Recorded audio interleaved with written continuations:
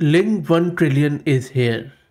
LING 1 trillion is a non-thinking flagship model from Inclusion AI built for efficient reasoning at scale.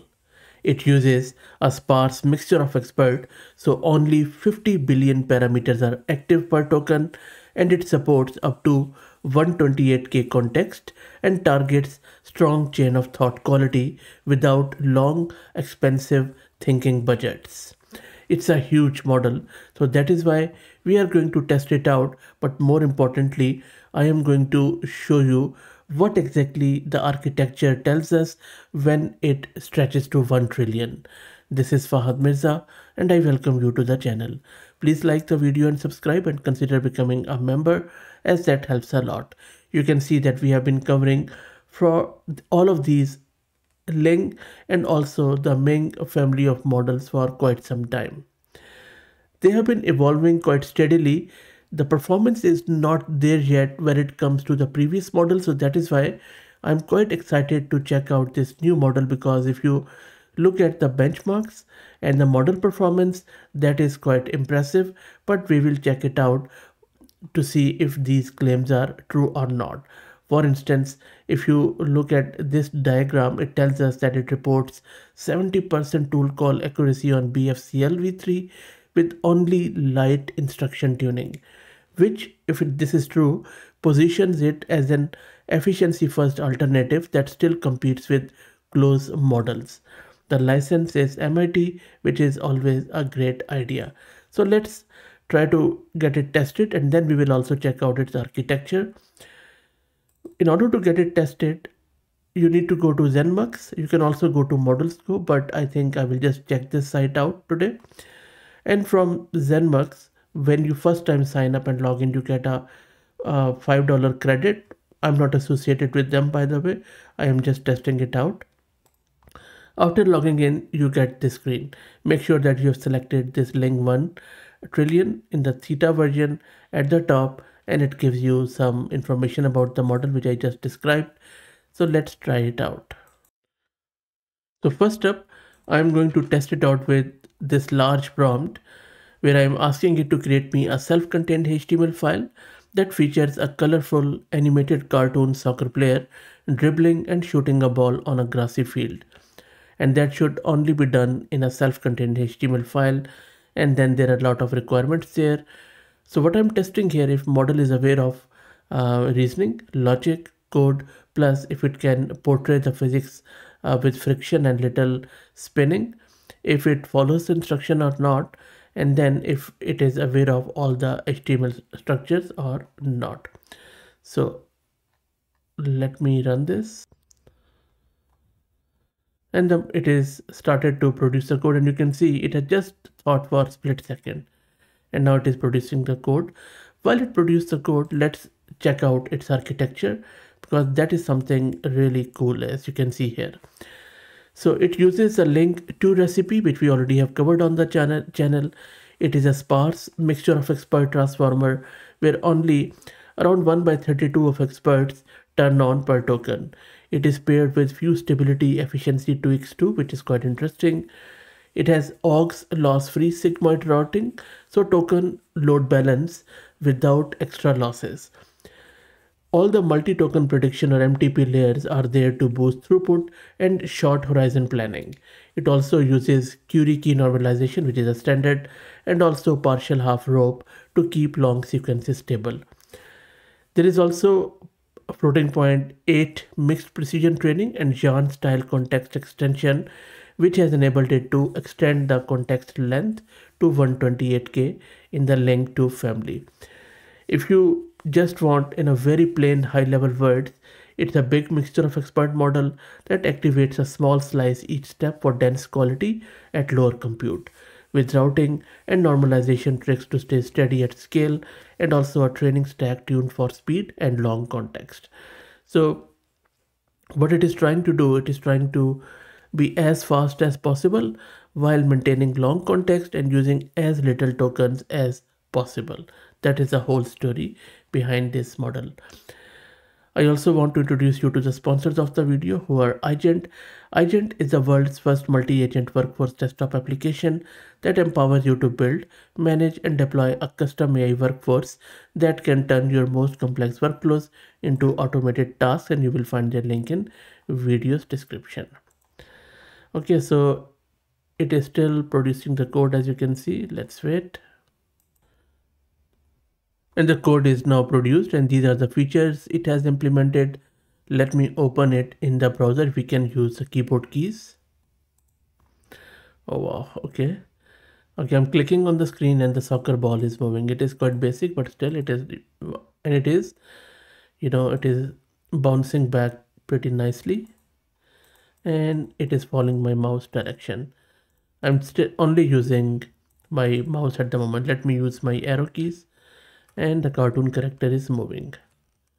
You know what, that is actually quite a fine model. And I just need to, and I'm moving my keyboard and my mouse together.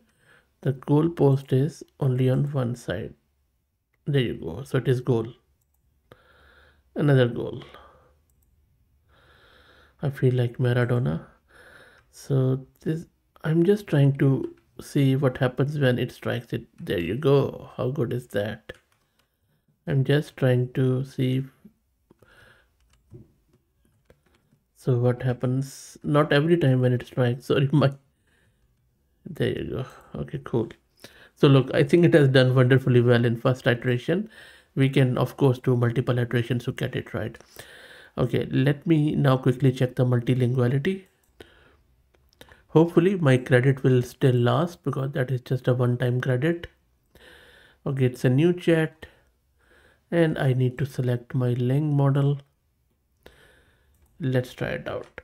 So in this one, I'm asking it to translate this sentence: chasing certainty is like grasping at waves, in various languages, and I have added various other languages which you guys asked me to, like Czech and some of the Scandinavian ones, few others. If still your language is not in there, please let me know. I'll be happy to include it, even if it is regional, or only you speak it. I will include it as long as people know about it. So let's run this to see what happens. I think this chat interface could really improve. Anyway, so, and if you are that language speaker, please also let me know what do you think, because I can't really test all of these, but visually checking some of them, they look okay to me, but please let me know. So it has done all of these languages. I'm just scrolling through to show you, and you see it hasn't really thought for long, which is good. This thing, either model knows or it doesn't know, it doesn't need to think too much. And Urdu is perfect. I think this is the first model which has done it quite nicely. Indonesian looks good. I'm just scrolling through, and look at the scripts of the languages. Like this Tamil script is a very intricate one, and still it has done it. And Italian, Thai, doing pretty well. Okay, I will just let it print all of them, and then I will show you. Meanwhile, please do me a favor and try to become a member of the channel, as that helps a lot, seriously. Okay, let's go back. Okay, not this one, this one.